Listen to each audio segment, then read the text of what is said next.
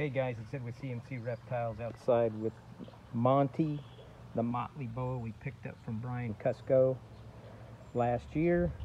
And man, she's got to be twice what she was when we picked her up. She's getting really big. I am going to definitely try to breed her this year to the Hypo Jungle. Yeah, she's a little over 4 years old now, and she's just massive. Here with Vanessa. So we're cleaning her cage out. Like we said, we like to get her out at least once a week. Bask in the sun, get some natural sunlight. Crawls around on the lawn a little bit. But they definitely like getting outside, feeling that natural sunlight. Do it with all the big snakes. But yeah, she is just getting huge.